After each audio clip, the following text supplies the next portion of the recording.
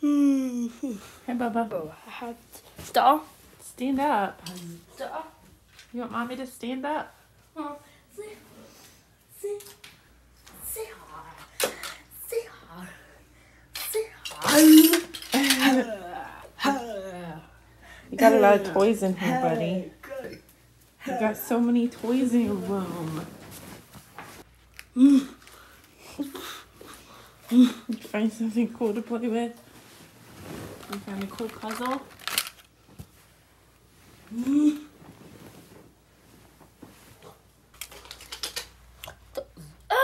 Hey, what's that? What is this? Kato. Hey, what's this? Go. Look at Mommy. What's this? Go. Gorilla. What is this? Africa. Giraffe and elephant. Good job. You love animals.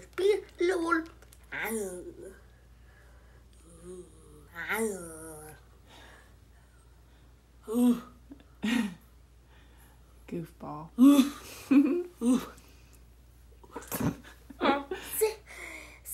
Hey guys, what is up? Welcome to today's vlog. So today, me and Kaidale are spending the day at Grandma and Big I's house. Kaidale is sitting right next to me, playing with his toys, lining up his animals, eating pretzels, doing what he loves to do, just having a blast and enjoying his life, living his best life.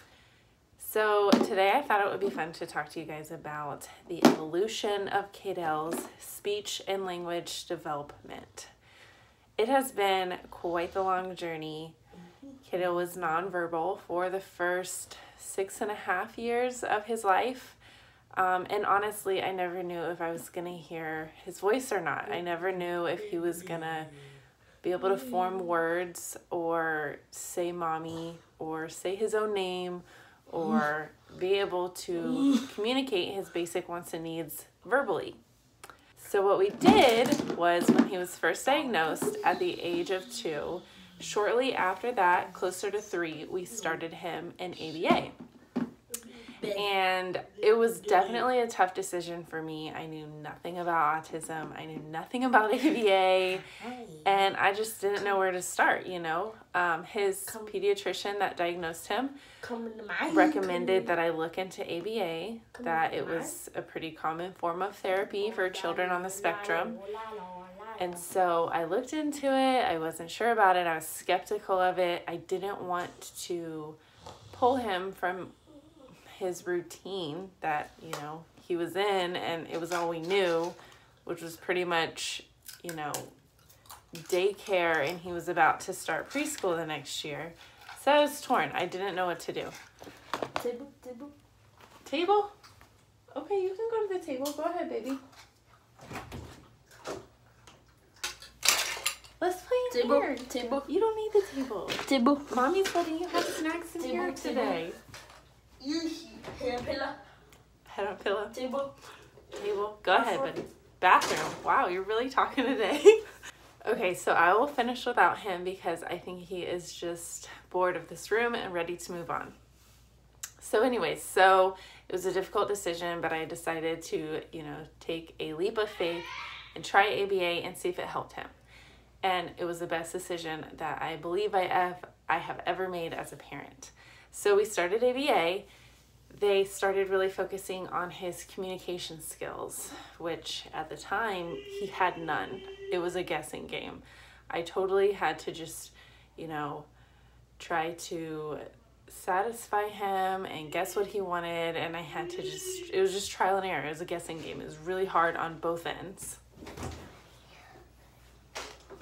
And he's back. And the dog's back too. Okay, so what was I saying? Okay, so what they decided to do in ABA was to start him on a picture exchange communication system, which is PECS. And PECS is a specifically designed program. Like, there's steps that you have to go in order, and you have to be trained on how to teach PECS. And I was not trained. His therapist was. I would always recommend, you know, trying to seek out the help of an expert when you're trying to, you know, teach a program, and PECS was a program. So we started with pictures and ordered him, you know, like a 3-ring binder, and it had the Velcro and the pages and all that stuff. And started out with something really simple and something that he was highly motivated for, which at the time was candy. I mean,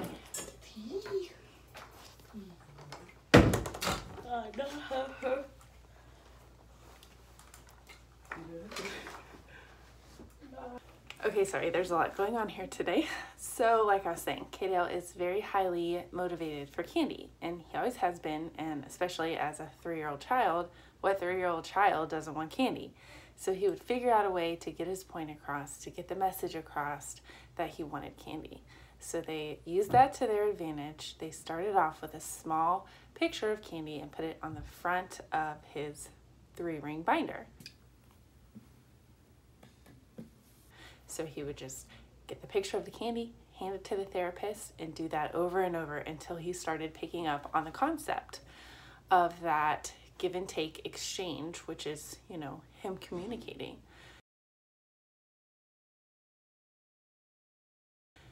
So then from there, once he mastered that, they would move the picture to, you know, a different spot, like on the front of the binder.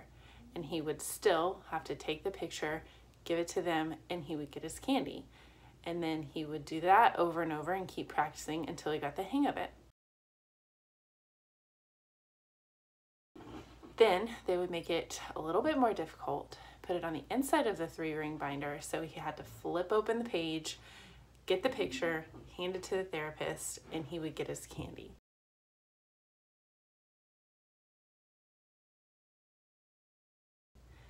Practice, practice, practice over and over and over.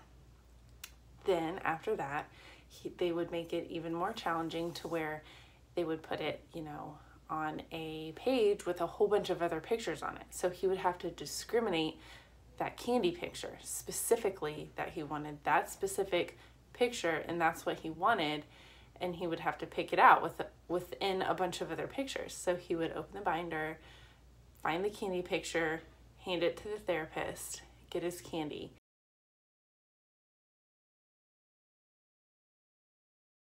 And it's just that practice over and over until he starts to associate, you know, picking the picture of whatever it is he wants, giving it to the therapist, and that's him communicating. And they just, like I said, started with candy because it was an easy way to start because he was so motivated for it. And then they just kind of expanded from there to, you know, juice or pretzels, lots of food items because that's what Kaidale really likes. But then, you know, throwing in toys into the mix, and different toys and different movies he likes to watch and things like that. Chase, there was a picture of Chase, picture of Tickles, you know, whatever it is that Kaidale likes and he's motivated by. And then as he grew older and the concept became a little more second nature to him, the pictures just expanded and exploded to where he had this big, huge binder full of tons of pictures that he would use to communicate.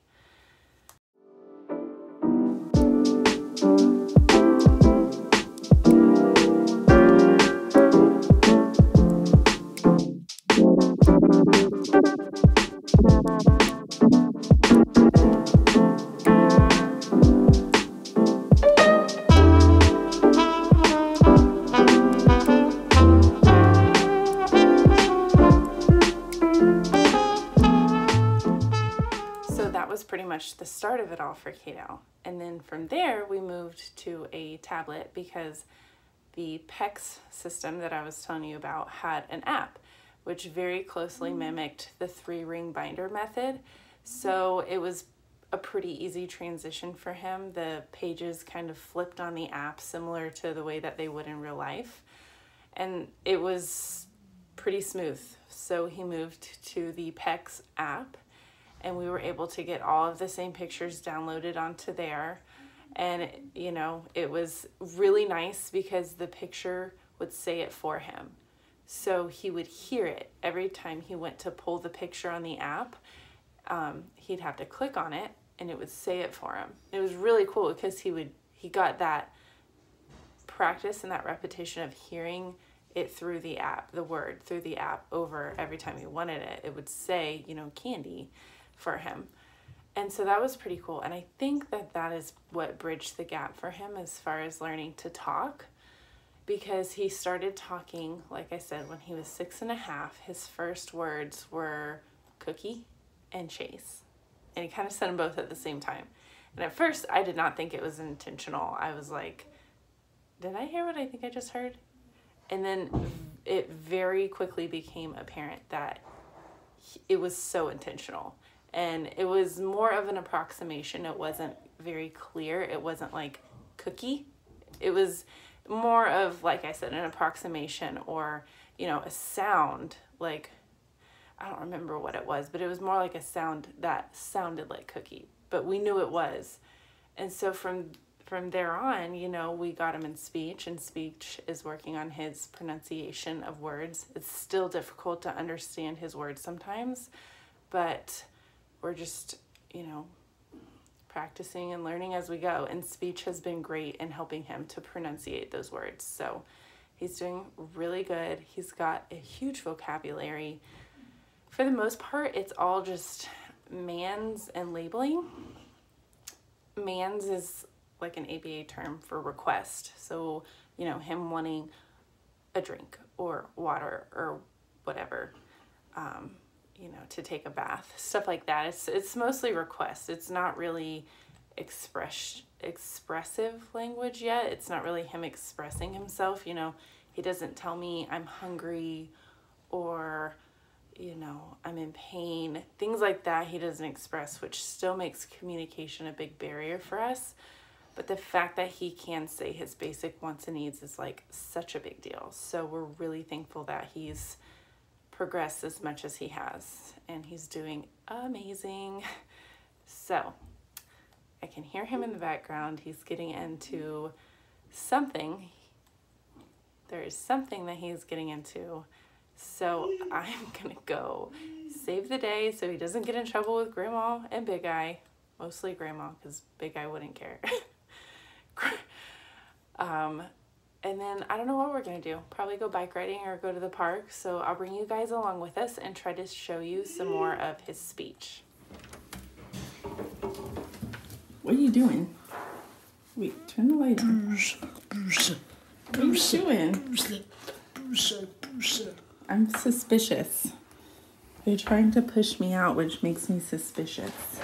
Ooh, what are you doing in here? Oh, lights off.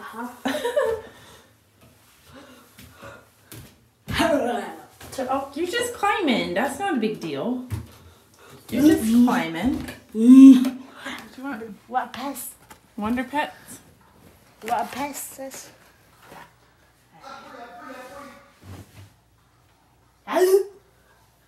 What a pest? Hello.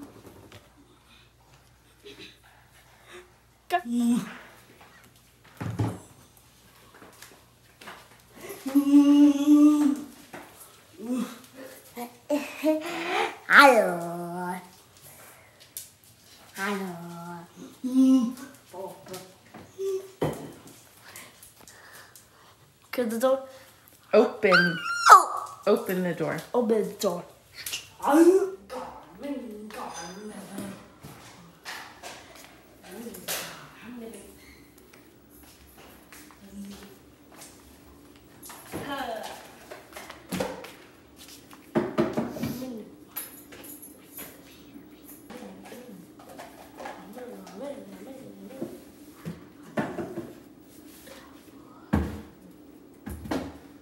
Get that thing out of here. You won't get in trouble.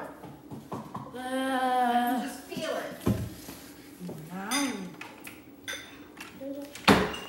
The door. Come in there, Emma. Quick, open the door. Open the door.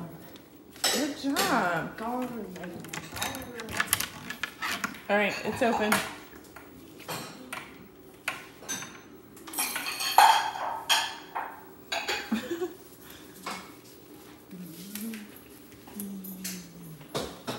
And some applesauce.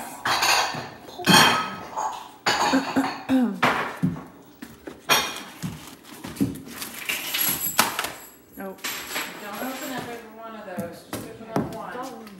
Go.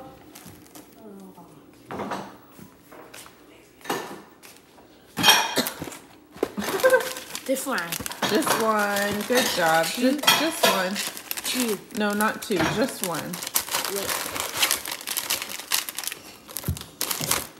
Good job. Just one. Good job. Maybe that's going to be Polly's cabinet. Whatever. Polly who? Cute. What? Goose. Hey. Don't you break nothing.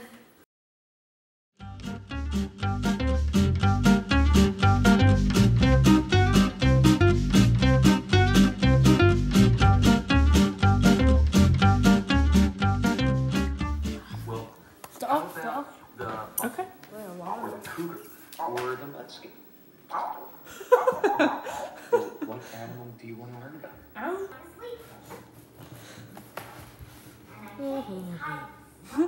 Okay, you guys, so we've had a really good day. We just went and got some dinner and ran a few errands with Grandma, and Kaidale is currently sitting back there munching on some gummy bears because he ate all of his dinner and he's been such a good boy today. I could not be more proud of him. But a few last things I guess that I want to say about speech and language development and just kind of in general with nonverbal, minimally verbal kids on the spectrum, adults on the spectrum, you know, whatever. I would just suggest, you know, I did not mean earlier to say that you have to do it under the control of a trained professional, because you don't. If you are just trying to communicate with somebody, you know, like if you're a first responder, if you are, you know, in a situation where you're trying to communicate with somebody, it's always a good idea if you know, to use pictures. Sometimes I don't know what kiddo wants, but I think I do. So I'll pull up a picture on my phone and I'll give him, like, I'll screenshot a couple of different options of what I think he's trying to say, and I'll let him pick. And sometimes that works and he will pick the one that he wants. So just some simple ideas like that, you know, use pictures.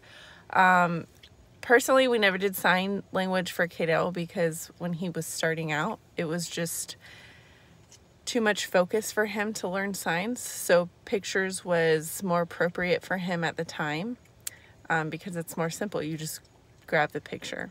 It doesn't take that much coordination or, you know, focus to learn the specific signs. It's just, it was easier for him at the time. But anyways,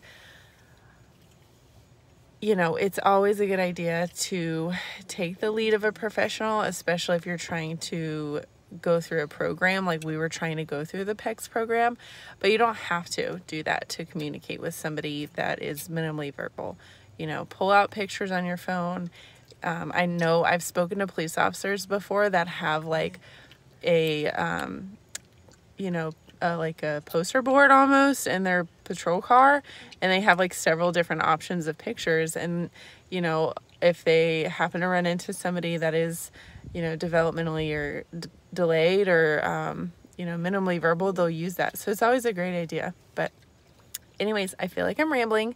Me and Kiddo have had a terrific day. I'm so proud of him and all his communicating and good behaviors he had today. So we will see you guys next vlog. Kiddo, can you say bye? Bye. Say bye. Say see you later. Say me love.